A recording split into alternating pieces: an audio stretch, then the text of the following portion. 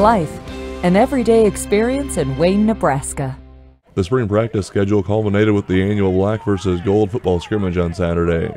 What felt like a late fall game played on April 22nd, Wayne State College put their skills to the test against one another from Bob Cunningham Field. The Wildcat defense was spotted 27 points during the 70-play scrimmage before members of the 2022 Division II playoff qualifying team received their conference championship ring. Head WSC football coach Logan Masters said the ring ceremony was special and closes the book on 2022. All the hard work and dedication those guys put in and trust in the process and little by little and becoming better versions of themselves, and just the way that we can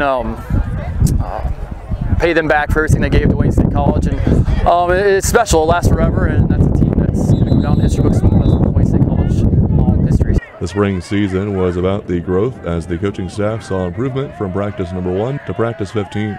Notables from the spring games stated by Coach Masters was Kendrick Watkins Hogue played well while both sides of the ball made some big plays. Also from the DBs to the young backs who also played well. The most important takeaway was the team stayed healthy. Coach Masters appreciated the support from the fans. To have a spring crowd bigger and some places to go on the road, it's phenomenal, and that's what makes being a Wildcat special. Is the support here is awesome, and we'll keep working our butts off to being winners, and hopefully people keep supporting us. After the 70-play set, the Wildcat defense held on for the 29-24 win.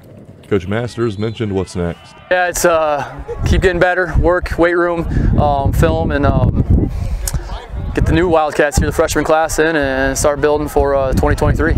The team looked to finish strong in the classroom before taking a couple weeks off, and once June 1st hits, get back after it to train for the fall.